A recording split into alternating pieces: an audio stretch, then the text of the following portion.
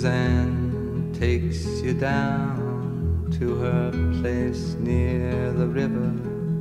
You can hear the boats go by, you can spend the night beside her, and you know that she's half crazy, but that's why you wanna be there. And she feeds you tea and oranges that come all the way from China. And just when you mean to tell her that you have no love to give her, then she gets you on her wavelength, and she lets the river answer that you've always been her lover. And you want to travel with her, and you want to travel blind, and you know that she will trust you, for you've touched her perfect body with your mind.